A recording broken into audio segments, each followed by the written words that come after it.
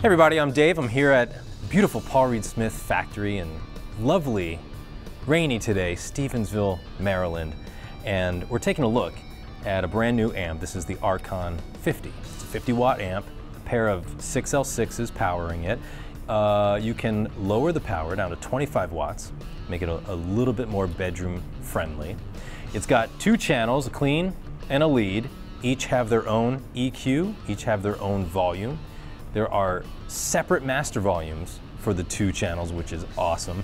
It has a depth knob. There's also a global presence knob. Has an effects loop in the back.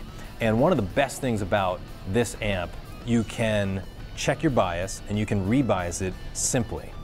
And that's a big thing, you know, for a lot of players to retube your own amp, rebias it. A lot of players are thinking, I got to take it to some amp shop and it's going to cost, you know, however much money. But they cleverly have the bias meter reading little modules in the back, and then there's a little switch right inside of it, so you don't have to take the chassis out or anything like that. That to me is a big deal. That's a really great thing. So thanks to PRS for putting that in. So I'm going to play through all the channels here, clean and dirty, and I'm going to give you a little bit of range here. I'm going to play over a track so you can also hear it in context. So just by itself, here's the clean. I'm going to turn the loop off. It has a foot switch. Of course, you can change your channels and you can turn on and off the loop here. I'm going to turn the loop off so you hear it completely dry. This is the clean channel. Like I said, completely dry.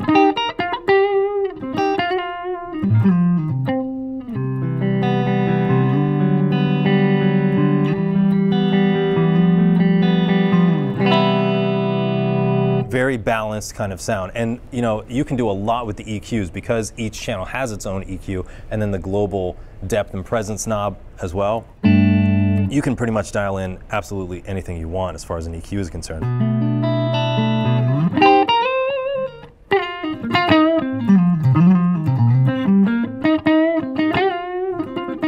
Now let me throw on the track and I'm going to play the clean channel in context with the track.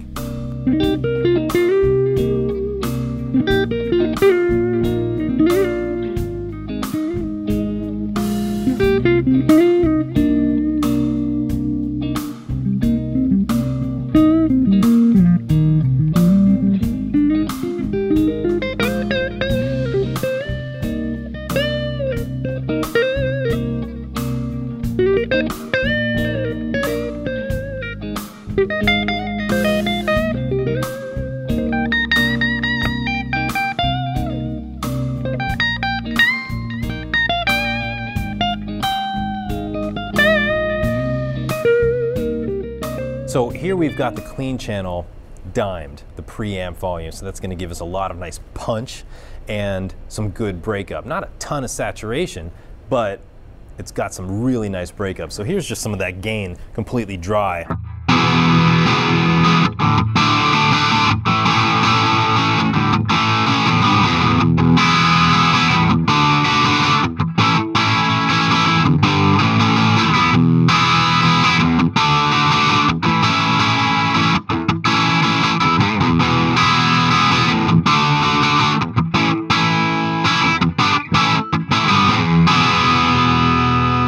So really kind of British almost, you know, it's got that great bite to it, some great aggression to it, and some of that great breakup.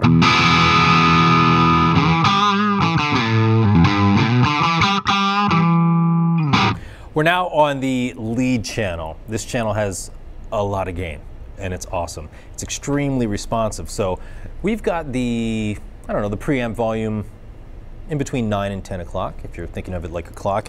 And to demonstrate the responsiveness of it, we're going to leave that alone. And I've got my volume knobs here. I'm using both pickups here. And I've got my volume knobs both around 4. And so we've got dirt,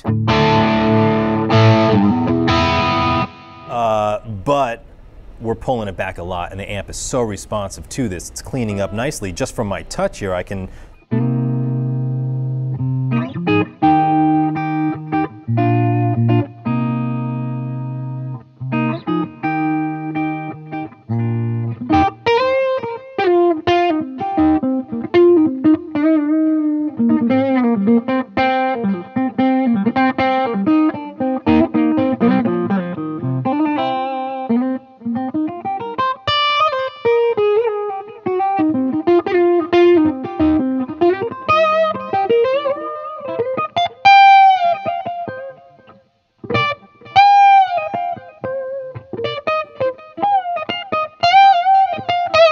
So it's got tons of responsive punch and dynamics coming out of it just from the guitar. So now let me roll this up here.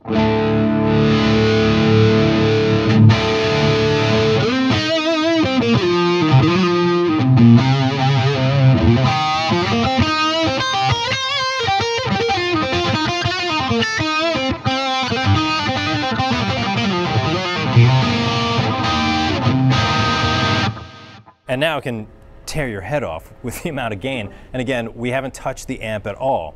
That's just me controlling the guitar. And again, that gain is barely over a quarter of the way up. Lots of gain.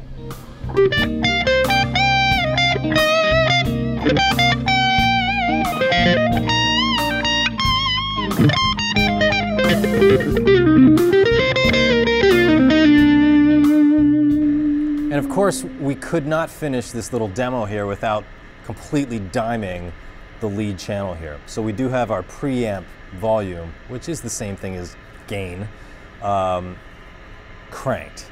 So here's the result of that.